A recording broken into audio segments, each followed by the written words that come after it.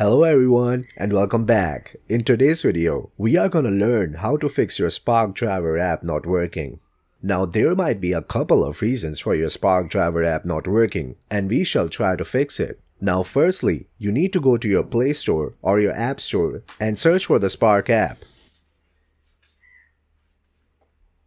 Now once you're in the Spark Driver results, see if your app is up to date.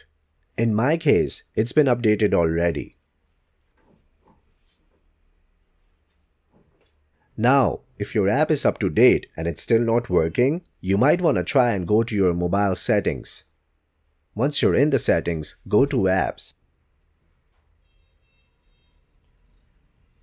Once you're in the apps, go to Manage Apps. Now once you're in the Manage Apps option, you need to search for the Spark Driver app.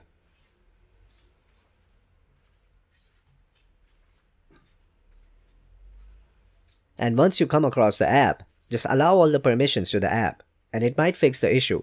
If it still doesn't fix the issue, just try reinstalling the app. Hey, if you found value in this video, don't forget to subscribe.